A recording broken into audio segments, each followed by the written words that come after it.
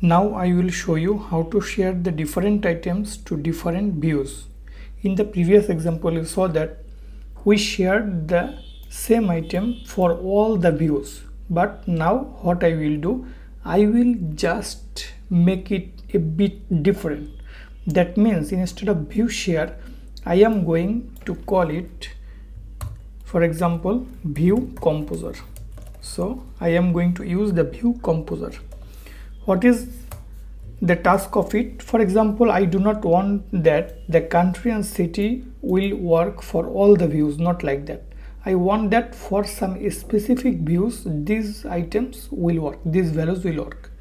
So in order to use the values only for certain views, I can use the view composer, this function.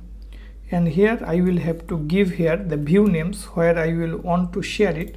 For example, I have here the view home and about, right? So here I can give the name home, this one, and as an array item another item is about, these two views.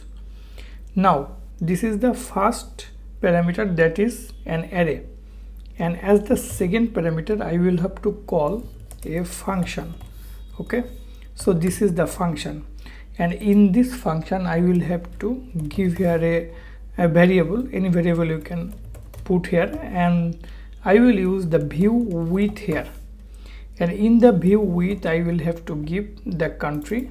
The first one is country and value is Bangladesh, key value pair. So first parameter is key and second parameter is its value. So city equal to this one. But remember that these two items will only work for the home and about. But here I am going to show it in the web route. Here I am going to create another view, that is, for example, contact. So this is another route, contact, and the view will be contact, and in the views list I am going to create contact.blade.php.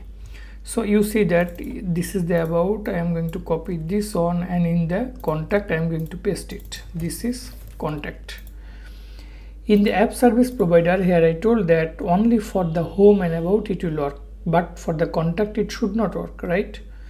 So I am going to run it using my browser. For the home, you see it is working. If I go to about, you also see it is working. If I go to contact, you will see that it is not working, and the variable country is undefined showing here. If instead of about I give here contact in the composer list, then if I refresh, you see that now it is working. And now if I go to about, it will not work. You see that here is 0 now. That means for which views you want to define a variable, you can easily tell that as a list in using the view composer, this function. I hope you have understood.